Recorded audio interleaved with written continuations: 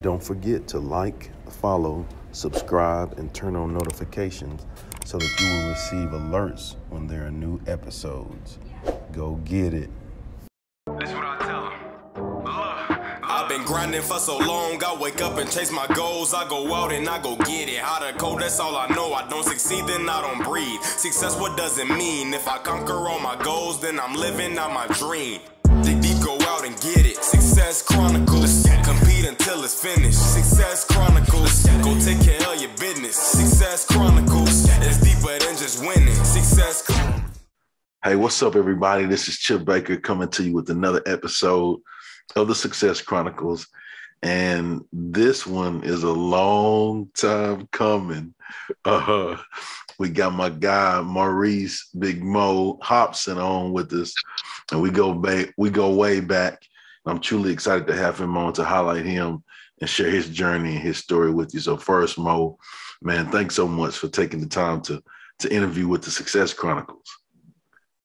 My man, it's good to be here with you, Chip. You're absolutely right, man. We've been talking about this for the longest time, right? Yes, sir. Too Good long. to be with you, man. Yeah, it's good to be with you. Well, if you don't mind sharing, I know your journey, your story, but if you don't mind sharing a little bit about, your background, who you are and what it is you do, so the audience will have an idea of who is Mo. Man, it's for me, sometimes that's a hard question because I'm all over the place. But I come, from, born and raised in Houston, man, had a good family upbringing, if you will. And saying that, me and my sister and I, we chuckle sometimes. We're products of divorced parents. But our parents did a real good job, and they couldn't get along, but they got along for us. And so we had the best of both worlds there, and everything they exposed us to was probably the most valuable thing ever. It's not anything I never went without. Shucks, man, and like I just don't know where to start with this, man. There's so many. Like went to the Yates Senior High School, 1985 state champion. Real happy about that. Went to West Texas. And that's where life really started for me at West Texas, Chip. I'm sure you can probably relate, or not so much, because I know you're a small town boy from the big city of Hearn, Texas, but I'm a little dude from a big city, man, Houston. But I tell you, man, West Texas is probably the best thing ever happened to me, because it grounded me. It put me in a position to stop, look, and learn other people, other cultures, even something you thought you knew. A lot of times we think we know something just based on what we read or video we've seen, but until you live it, that's when you really learn, man. So what I got out of that place, man, was best in a small town people, some of the best people in the whole world. Met my wife there. We've been together 30 years, 28 years married. I'm still crazy about her as much as she get on my nerves. We have 3 children from the marriage, and I have a little grandbaby, so my legacy is starting there. And now, man, professionally, I'm a juvenile probation officer. I'm a trainer. And I'm in the community, man. I like to say I'm a community advocate as well. So it's so much, man. It's one of those things I just won't stop talking, because I don't know where to start. I get stumped on that stuff. Yeah. No, I think you painted a great picture of sharing your background and, some of those highlights along the journey. But what are 3 things you've accomplished in your life that you're proud of? Oh, man, again, it's so many. And I tell you, for me, man, one of my greatest accomplishments is my family, my children, and my wife. And I know you're saying 3, but, my career and where I am, but I think my career and doing community work is probably, I kind of put them slightly together, but I think I enjoy more community work than I do the work I do at work. And the reason why I kind of put them together, because I think what I do at work as a trainer slash coach, man, I'm giving back, or I'm giving to, I like to think that I'm filling my coworkers up, particularly new hires coming in. I get them ready as best I can. I paint a picture, and I want them to be successful. For me, in the training room with me is nothing. I am very unorthodox trainer. I'm big in connecting dots. I mean, I really want people to feel what it is I'm trying to convey to them, particularly in juvenile justice, because you're working with behaviors and working with young people. Yeah. And my family and my kids, man, crazy about them. My son, my one and only son, and I got two daughters, and I got a grandbaby. So I'm just excited about those folks. Well, man, just hearing you talk about your journey, hearing you talk about the things that you're proud of, I would consider that to be hugely successful. So let's hit on success. What is your definition of success? Failure. Come on. I've made a lot of bad mistakes, and I've learned from a lot of bad mistakes. And, I think that sometimes that's it's a slippery slope. Sometimes it's a good thing and a bad thing, because, I always wanted to be above mediocrity. And I think, to do that, sometimes you just got to take those steps to move forward, slip and fall down, man, and get back up and learn from it. So, I've fallen down a whole lot, my journey, and I'm still falling. I'm still making mistakes at 53 years old. And the funny thing now is I'm not as bashful now as I was then. I guess the reality is this is what we do.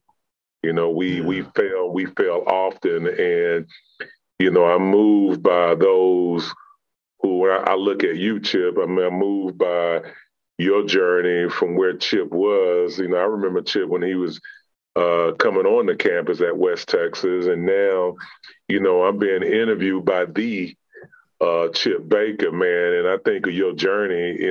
I'm just amazed by it, man. Just amazed by it. I truly appreciate that. I didn't really get to say that at the beginning, and I was going to say that in the intro, but I don't like to make it about me. I like to highlight the the people I'm interviewing. But I want to say this too. Yes, on my recruiting trip, very first visit to West Texas A&M, I met you. And and I don't know if I've ever told you this, but you were one of the determining factors that, allowed me, why I decided to go to West Texas A&M.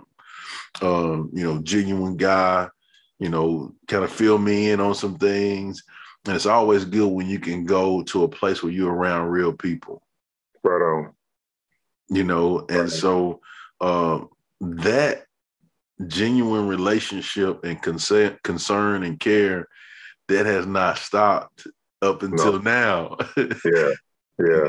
And I'm truly grateful for that, and truly appreciative of you and your family and the things that you do, and like more so how you do what you do too, because there's a difference. You know what I'm saying? People can do certain things, but man, when you do it with a passion and a love for folks, and like you do, man, it's amazing. And so I'm truly grateful for you, Mo. Thank you, Chip. I appreciate that, man. And my journey has been, that's been a blessing. When I get affirmations like that, that's more power pills, right? Like, so now I'm ready to go do it again. It feels good. A lot of times that is my intent. My intent is to be impactful. People were impactful with me and for me. And then there's some people that weren't very impactful. And because they weren't impactful, I make it a point that when I have a moment, I really want to try to be impactful because to give I think that's the greatest gift. And that's why I like community service, Yeah. So much because, Chip, I think the greatest gift ever is the gift of your time and self. There's no greater gift than that. You couldn't even win a lottery ticket and say, "Hey, Mo, man, for all the stuff you've done for me, man, I'm gonna give you $1 million." It won't ever match up to what I did for you at that time, because I gave you something you wasn't expecting. Whether that's helping someone on the side of the road or giving someone a ride or giving someone $2 when they had nothing at all. That's the greatest gift ever. I just enjoy that, man. And thank you for sharing that with me. It feels good to know that I made somebody feel good. Yes, sir. Yes, sir. Well, it wasn't just one somebody. It's been a whole lot of somebodies. Yeah, I want to make sure I say that too. But man, I appreciate that. As we close, if you don't mind sharing with the audience where they can follow you and check you out and show you some love with all of the amazing things you got going on. Well, man, I'll give you that information. I'm on Facebook, and I have things on Facebook. You can just catch me by my name, Maurice Moe Hobson Jr., and you'll catch me there. And I think I'm on Instagram as well, and all that. But I'm not a huge social medias right now, man. I want to get into what you're doing. I'm inspired by you, and I'm inspired by many people like you. I've done radio a couple of years back, and wish we can get back into it again. And we talk about it all the time, man. So again, I'm inspired that you're doing that. But for right now, just to answer your question, man, you guys, if anybody's interested, you can always catch me on Facebook. And that's, I go chime in there every now and then, but not all the time. There you go. Well, Mo, again, thanks so much for taking the time to interview with the Success Chronicles. Truly appreciate you and truly appreciate you taking the time to do this. Well, man, appreciate it. I can honestly say now, I finally got into the Chronicles, man. So it really is an honor, man. It really is, because Chip, I can't tell you enough, man. I'm beyond proud of you and what you're doing, man. And don't stop, man. You keep going at it, bro. Really excited for you. Yes, sir. And thank you guys for checking out this episode. We'll see you next time. God bless. My man. Go get it.